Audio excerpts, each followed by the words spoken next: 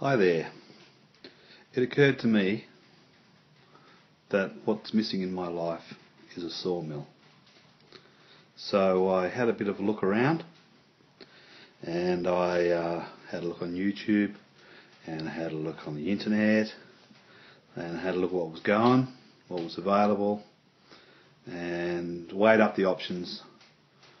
Came to the conclusion, my personal conclusion, that a swing blade mill will suit my needs the best. So, after checking out some YouTubes of homemade mills, I noticed that some people had commented that, could you supply plans? How did you do this? What's going on there? So I reckon I want to make my own sawmill, and I figured I might as well document the process to help anybody else who is feeling the same way. Okay, so the basic criteria are, it's got to fit in the back of my truck. I want it to be portable. The tray of my truck's 3 metres long, so it's got to be fit in there. I want it big enough to saw large logs if I need. I've got a 13 horsepower petrol motor on my log splitter, which I'm going to use to start. I think that's probably barely adequate. I've got a 425mm sawmill blade off a commercial mill who should probably remain nameless. I bought that aftermarket from a supplier of blades. That should give me about a 7.5, sort of almost 8-inch cut. Double that if I go back down the other side. I want a sawmill so I can make the benches for my kitchen. Probably the cupboard doors, furniture. I'd like to make a house one day. I haven't got any plans. I'm just making it up as I go along, but I've got a pretty good idea in my head what I want to do. The steel I want to use will be 50mm square hollow section, 50 by 50 by 4mm wall. That fits real nice over 40mm by 40mm. That way I can use that for the movable parts of the mill. Okay, so I went down to the local steel shop. I bought two 8-metre lengths of the 50-50 4mm, one 8-metre length of the 40-40 4mm, and one 7.5-metre length of this 25 by 25 by 3mm angle. That gave me enough to make a 3-metre by 2-metre bed. I didn't think that was long enough, so I went and bought some more steel, another length of 50 by 50, but this time it's only 2.5mm wall.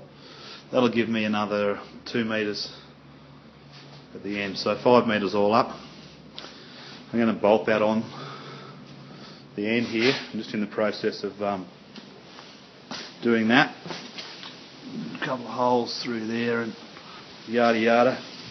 I'm going to use these rollers here as the wheels. They're for a sliding gate. They go on the angle here. Okay, so that should work pretty good. I got those. I googled gate rollers, come up with a place in Melbourne, Australia. Just ordered them online, PayPal. They turn up within a couple of days. Pretty good service. They've got everything you'd ever want if you want to make a rolling gate. Check them out. Okay, so that's the bed. I used most of the 40mm stuff making this. This is obviously going to have the wheels on the bottom, those grey bits. The wheels on there, they're 1 metre wide. Hopefully that's not going to topple over. It should be pretty heavy, so it should be okay. The rest of the frame is about 500 wide. The blade should fit in there pretty tight. Obviously you're going to need some safety guards on there. That is 1500 high. and 2 metres wide. A lot of people use rollers and things to adjust the height of the bed. I went for the same way they make 2-post hoists, car hoists. Basically it's got a bearing on the top, the length of threaded rod. That's secured to the table with a nut on the bottom. Well, it's actually the top, a nut on the bottom, and then down to the bottom here, another pillow block bearing. I put a couple of lock nuts here, locked them so the rod won't slide through. Obviously it's got grub screws here, but just a bit extra. These bearings are good for a fair bit of side axial thrust, so hopefully they won't all cave in on me.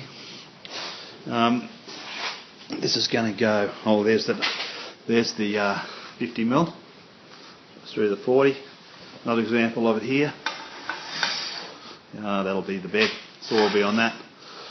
I'm going to run a chain pulley to the other side. I haven't finished that yet, I'm waiting for the bearings. So the way this works, I've got a nut on top. I'll probably end up using a 12-volt winch motor. I've got like a 3,000 pound winch. I'll probably whack that on there with a reduction wheel and another little chain and something. I tried a electric window winder out of the car. It worked, but it was pretty slow. In the meantime, this is the basic idea.